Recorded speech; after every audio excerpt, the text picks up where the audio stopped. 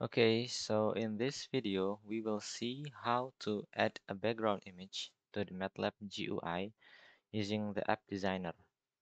Before that, one thing I would suggest is that we should put all the files needed by the app or by the MATLAB GUI placed in the same folder.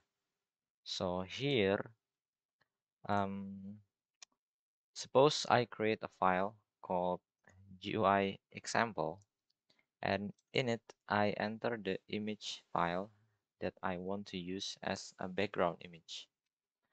And then we go to MATLAB, and then to the top left corner we look for the location of the folder that we have created.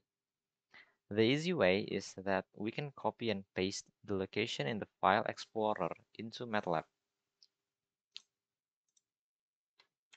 Copy and then paste and just click enter.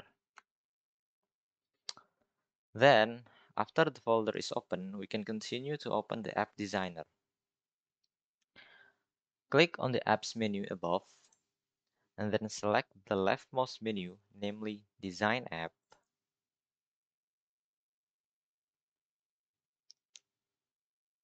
Here we just select the blank app. After it opens, then to add a background image, we can click and drag the image icon.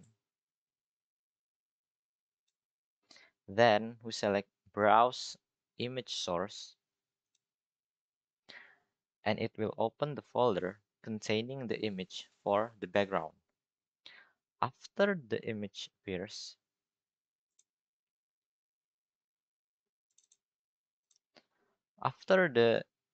appears, we just need to adjust the shape of the image and canvas to match what we want.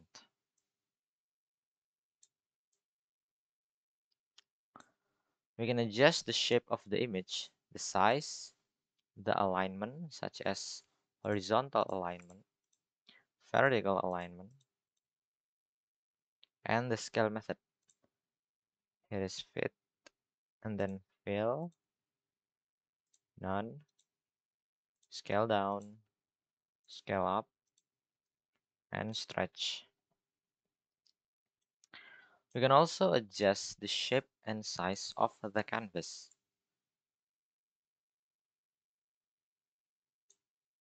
Okay.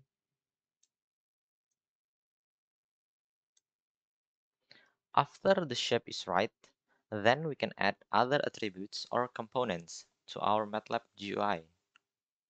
Suppose we want to add buttons,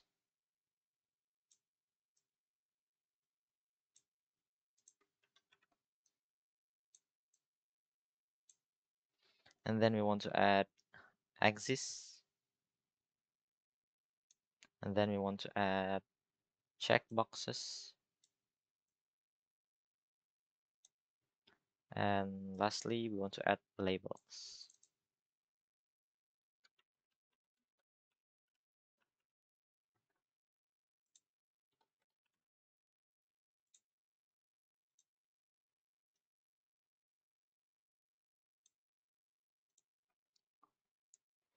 Once finished, then we just have to save the file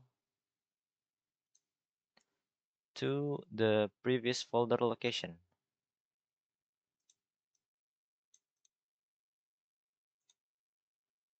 which is the same folder for the background image. After saving, now we just need to run it. And the MATLAB GUI that we have created is now complete.